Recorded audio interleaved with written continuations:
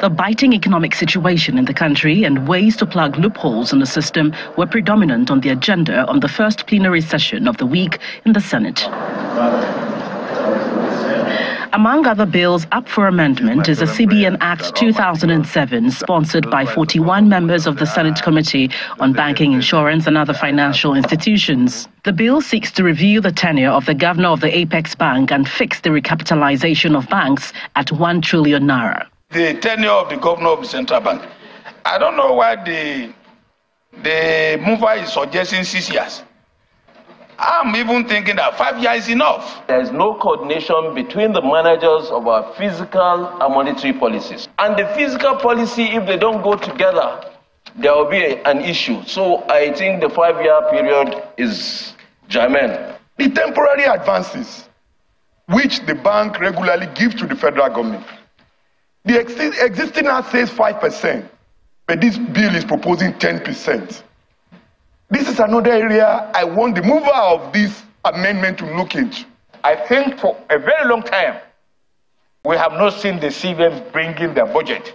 We do not understand it, we have not seen it, and nobody seems to provide any information year in, year out. It begins to tell Nigerians that the CBN is bigger than the government, that the CBN is bigger than the National Assembly. And I'm sure this provision is apt, is making sure that CBN are responsible and accountable to everything they do for and on behalf of the citizens of this country.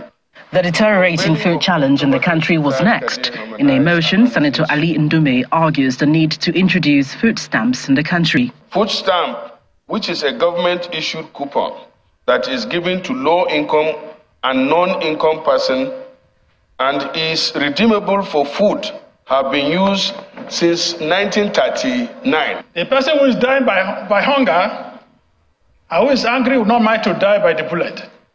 And so if we're able to provide this food stamp in Nigeria, it will go a very long way to help the downtrodden, help the less privileged, and there will be peace in the land.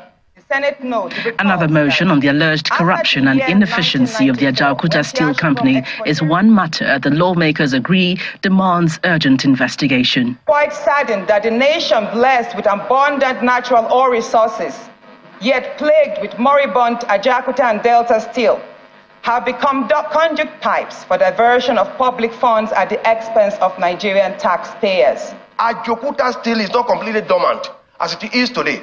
They are working on a very skeletal note.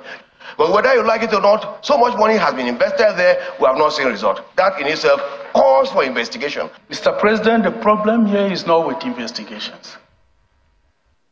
The problem is how do we make government act on this restoration? The lawmakers resolved to set up an ad hoc committee to investigate the affairs of the steel company and report back in 4 weeks. The upper chamber moved to another legislative day a motion to strengthen the NDLEA to halt the menace of drugs and narcotics, especially among youths across the country.